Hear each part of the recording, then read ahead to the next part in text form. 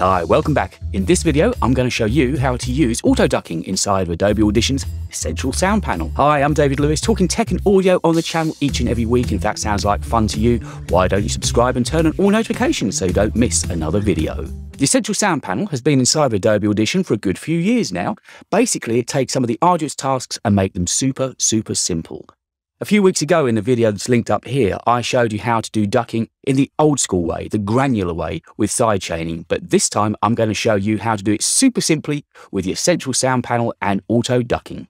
Okay, it's time to get busy inside of Adobe Audition and I'll show you how to auto duck inside of Essential Sound. Let's open up a session for ourselves. And I see a bit of audio, a bit of dialogue I recorded for this video, and here is some music. This music bed, by the way, I licensed through Creative Cloud. It's part of your subscription.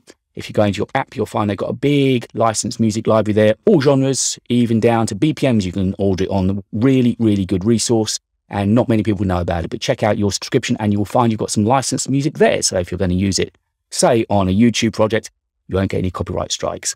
Right, let's show you how to set up auto ducking in Essential Sound. If you don't see the Essential Sound window open in your workspace, make sure you go up to Window and just check it's ticked. With your dialogue track highlighted, mark that as dialogue, you'll get a speech bubble just there. Then, with your music track highlighted, mark that as music. You've now got a music note there, and your job is almost done. Hit ducking, tell it what you want it to duck against. In our case, dialogue is what it's ducking against.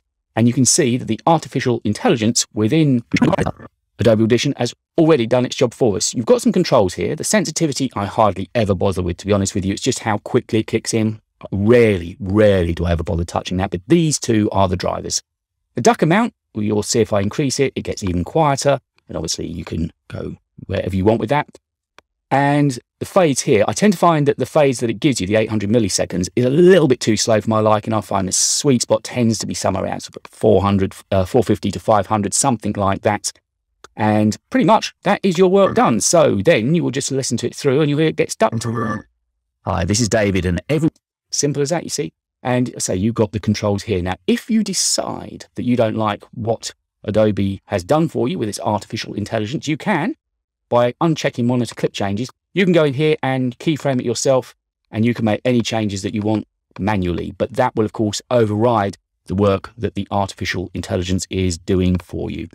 So there you go. That is how simple it is to set up auto ducking with the Essential Sound panel in Adobe Audition. You mark your dialogue track as dialogue, music track as music, turn on ducking, make sure it's ducking against the dialogue, and then adjust the duck amount and the fades, export it out, and you've got ducked dialogue.